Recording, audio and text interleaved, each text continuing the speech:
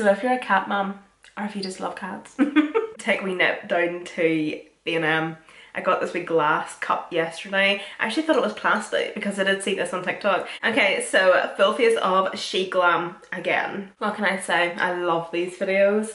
Who doesn't love affordable makeup, right? I have a couple of primers here to use. I was gonna maybe do half and half. That's a good idea, but I sometimes don't really like doing that. So I'm just gonna be using one of these today, and then maybe tomorrow or in another tutorial, obviously, I'm gonna be using another one. So the first one I have here, this is definitely, as you can see, not from the packaging, it's not a dupe in terms of the packaging, but the whole idea around this product in general is definitely a dupe for the Glow Recipe Dew Drops. So this is the Melon Melt Niacinamide Serum Primer. Look how adorable that packaging is. Like frosted glass pump, obviously. It just looks like the Glow Recipe Dew Drops. Smells like them too. I would say you'd be able to use this as not only a primer, but you'd be able to use this as a serum maybe within your skincare routine as well, because it does say that it has obviously niacinamide extract, watermelon extract, and sodium hyaluronate. Whatever that is, I have no idea. I definitely like the feel of it. It felt like a really nice, just like a typical serum. I was actually expecting it to kind of sink into my skin a wee bit better and a bit quicker actually, but I can definitely tell that it has left like a nice slip to the skin.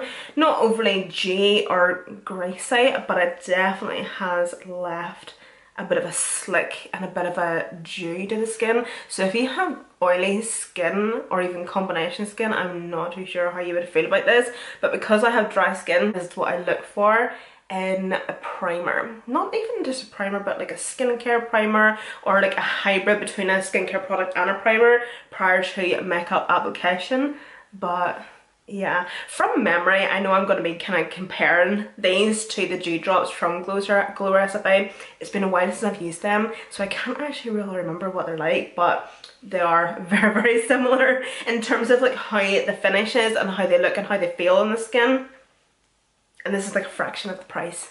Oh, I didn't know it was called that. This is like the first time I'm actually reading the packaging properly. I just know it as the stick foundation, but it's the Skin Magnet High Coverage Foundation Stick. Funny enough, I have heard people mention and talk about that on TikTok, that it has magnet-like technology. But I have two shades here, of course, my foundation shade, and then I got a darker shade to cream bronze with. That's the shade that I'm going to be taking there, Golden. I feel like this is going to be very similar to the Skin Balm. Like the Skin Balm in a solid form. And I'm going to take my BK Beauty 101 brush to blend this out. You might see me a wee bit.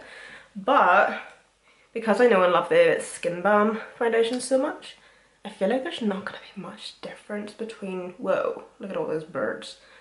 I feel like there's not going to be much difference in how this foundation stick looks to the Skin Balm, if that makes sense. But let's blend this in anyway. So straight away I could definitely tell that it was quite nice and creamy. So far it's not looking cakey. It's blending in seamlessly. I'm going to apply a wee bit more. Why not? So just a couple of swipes. Highly unnecessary. Don't judge. Or judge if you want, I don't really care. And then I'm going to go in and blend this with a sponge. God, this is boring. I knew I was going to love this foundation. I love how full coverage it is without it looking cakey. So, just going to give you another close-up. I have no lighting on today, so this is natural lighting that I'm using. But look at that. This is what I mean. This is what the Skin Balm foundation looks like on my skin as well. What I can compare this to coverage-wise, how it looks and how it sits on the skin, is kind of like my...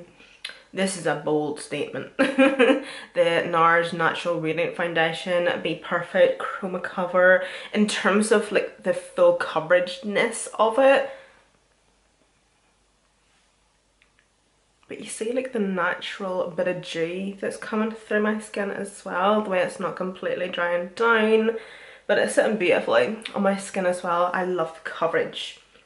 And I love how it's sitting, how it's looking. And it seems to be applying beautifully on top of the, what is this? The Melon Melt Niacinamide Serum Primer. I have two of these now because I did buy a top up. What's the new one? And what's the... well, I can't tell because they're both dirty. Why is that so mean? Okay, so yeah, this is the new one. But this is the Complexion Boost Concealer. So if you watch my videos, my tutorials, you would know I absolutely love this. And I've raved about it quite a few times. And this was just one of these concealers that I did pick up on SheGlam just to actually do one of these videos. I wasn't exactly interested in it in terms of like the name of the product, the packaging or anything. I just picked it up so I would have a concealer to use and review. Boy oh boy.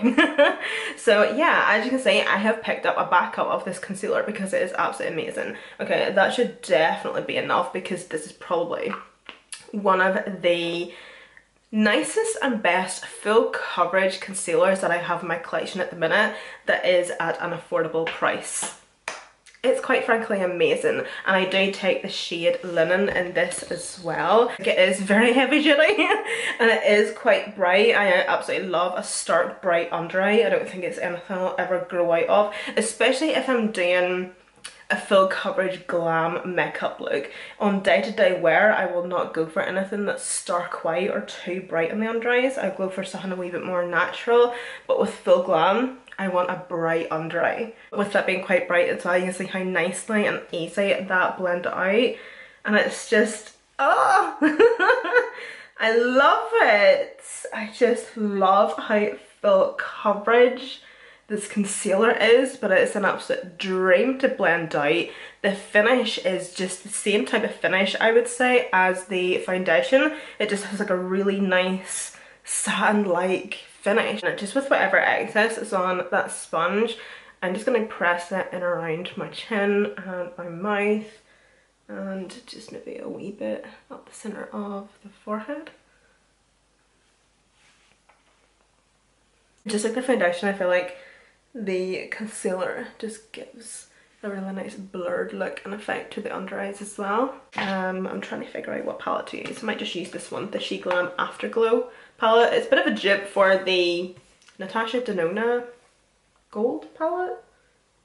I have it and I did do a comparison video with these two palettes like side by side on each eye. Honestly, there was no difference really.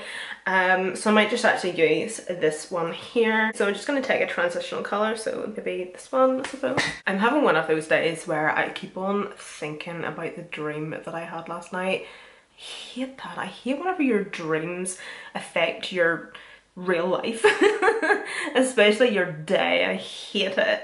But the dream I had last night was, I don't even know where it came from. Usually I have an explanation for my dreams, or like why I dreamt that, or why a certain person was maybe in my dream, but I basically dreamt that somebody burnt my house down.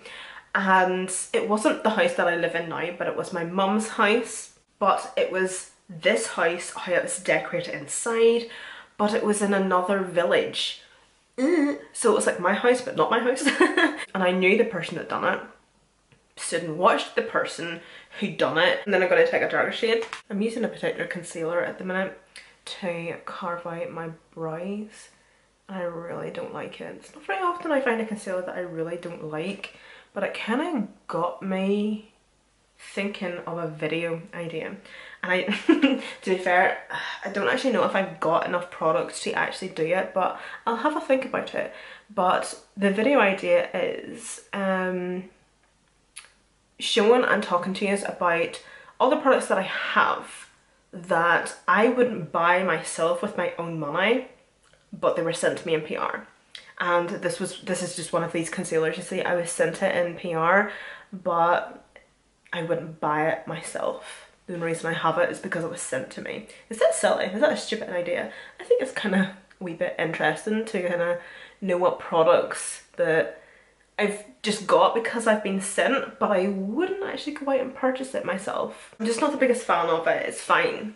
The concealer itself is fine, but because I've been using it, I don't like it for my under eyes that much, so that's why I'm using it to carve out my brows. But it's just, as a bit of a base for the SheGlam eyeshadow topper in the shade Honey Drip, I'm going to add one of these shimmer shades on top of the lid first.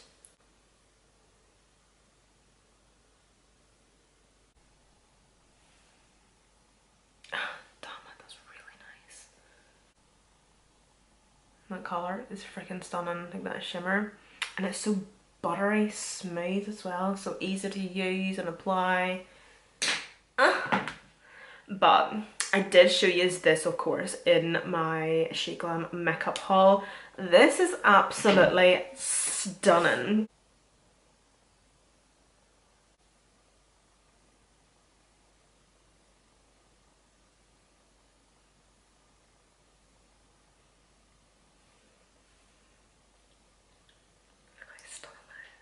Isn't that beautiful? Really pressing that on over the lid to start. Kind of pressing it on, but kind of swiping as well, because that's really gonna get the metallic coming through and coming out, and then up to the crease, coming and laying off my pressure and just patting up there. Still want a wee bit of shimmer and pigment up there, but not as much and full coverage, say, as the lid.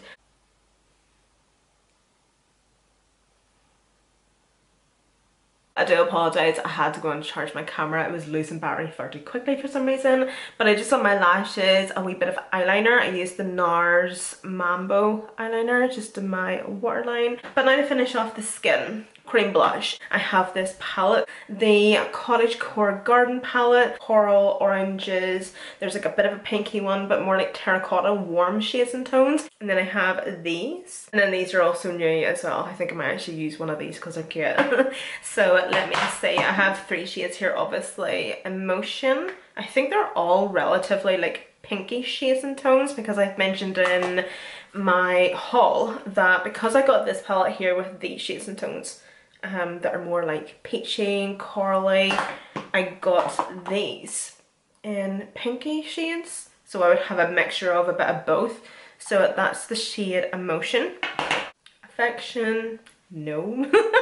What's this? I might use this one, Delight. Do you know, no, I don't know if I want to use that one either actually. Lunar Orbit Blush Ball. Like, I just think that the shade is beautiful. It's quite nicely pigmented, not too pigmented though. And it's quite easy to blend as well. Colour's looking good. Might go in with my concealer sponge. I obviously have brought it right into my inner corner, but then I still like to grab my concealer sponge and give that all a wee bit of a blend. And then go in again. How many of these were screaming at me? I forgot to cream bronze. So the foundation stick, and I'm taking the shade Caramel. Oh, this is gonna feel so wrong. Just put on blush. Ew. You know the way you just have your routine?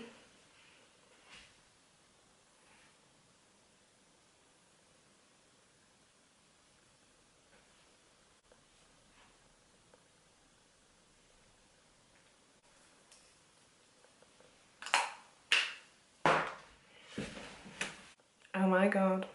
Okay, so the reason I picked up Caramel in the cream bronzer, or the shade Caramel in the foundation stick, is because I thought that it was the same as this. Camel. So this is Camel,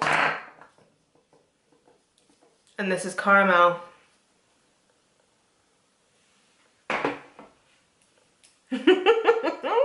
I'm gonna go and set my under eyes, mainly my T-zone, just with a pressed setting powder. So I have 2 here. This is the one that I always use if I'm going to be using one from SheGlam. It is their Skin Focus High Coverage Foundation Powder. It's kind of within the same range as the Foundation Balm, this one, and the foundation stick. And then I also have this, which is the Veil Oil Control Powder, which comes in just a wee compact like so. You get a wee sponge and then a powder. So I might actually just take this for a change. This one is actually very similar to, you know, the Maybelline one. Is it the 12 hour, 24 hour? A little less dangerous. You wanna touch my body, I'm so new. This one here. So it's kind of like a dupe. You know, they're very, very similar. For this setting powder, I'm really intrigued to try this Radiance Ring 3-in-1 Correcting Setting Powder. So I think this is supposed to be a dupe, or they kind of took inspiration from the Givenchy setting powder. It's kind of going viral around TikTok. Well, I wouldn't say viral, but a couple of people have been talking about it. I find that if Michaela is talking about something, you instantly think it's gone viral. But you know the Givenchy powder that has like the 4 powders, you know, the 3-in-1 situation? Apparently they have changed their formula. So yeah, but I think this is what this powder is supposed to kind of replicate. Give it a bit of a shake so all the 3 colours combine. Okay, so it's supposed to make the skin look radiant, even skin tone, hide imperfections. I don't know how it's supposed to hide imperfections. I would say because it's going to mattify the skin in a way, that's how it's going to hide imperfections, but I feel like it's not going to give you any coverage which is going to hide or correct imperfections. Does that make sense? So in terms of like the shades, so the light blue is to correct yellow tones in the skin, and the peachy yellowy one is to just even skin tone. That's literally what it says. And then this one is to bring radiance to the skin, so I'm guessing there's maybe a bit of a shimmer through it or something. I don't want to say glitter because I don't want to put you off it, but I can kind of see a bit of a sparkle going on. Just kind of feel it as well whenever I was kind of rubbing it on my hand. The texture feels quite nice and lightweight. It's kind of clung in here as well. Ooh. Oh, that is full on shimmer. Basically, I don't know, and I know for a fact that my camera is not picking this up completely. If I was filming this in my phone, this would look great. You'd be able to see exactly what I mean. But basically, if you go back and you watch Michaela's video where she is comparing the 2 Givenchy powders, what the powder from Givenchy looks like now on her skin, this is what this powder is looking like on my under eyes. Maybe not as bad, but too much radiance going on there for my liking. As much as I don't mind a bit of glow going on somewhere, but just not my under eyes. Maybe a bit of a healthy glow. But nothing that's going to look like an actual shimmer. Now that I have it dusted off, like the excess dusted off, it doesn't look to be patchy as much anymore at my under eyes. It's done a really nice job of setting. It really has nicely set, and as I say, it is quite a nice lightweight powder. Just that shimmeriness coming through just isn't, I don't know, I'm just, now that the excess is kind of dusted off my skin, I'm not hating it as much. I'm going to try this powder again. I'm definitely going to try this again and see how I feel, because since it's dusted off, it's not looking as bad. But I am going to go in with a wee bit of setting powder. Setting spray, sorry. Like, it's not bad.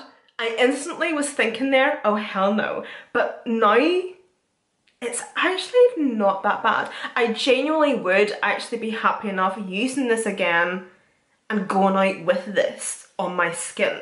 I take my statement back about what I said with the Givenchy powder and the new formulated one, how it looked on Michaela's skin.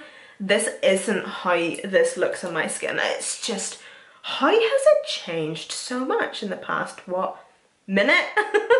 Now for the lips. This is the SheGlam Lip Facts lip liner in the shade So Lucky. It's a wee bit dry. I feel like I'm just scraping it over my lips. I think there's definitely payoff. There's no doubt about that. But it's just not the creamiest.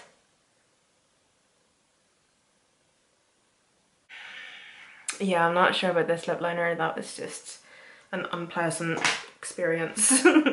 And the SheGlam Lip Plumper. This wee one here, and I'm taking the shade First Crush.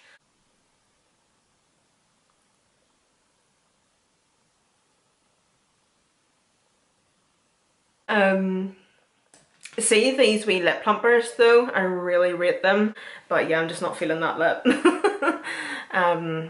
It's just, it's too much because the eyes are a lot, the lips are too much. Okay, my love, so that's everything. How good was that though? I don't think there was anything that I didn't like. The powder, we're on the fence about that. We're definitely going to use that again. Also, don't forget to follow me on TikTok, and I'll see you in my next one.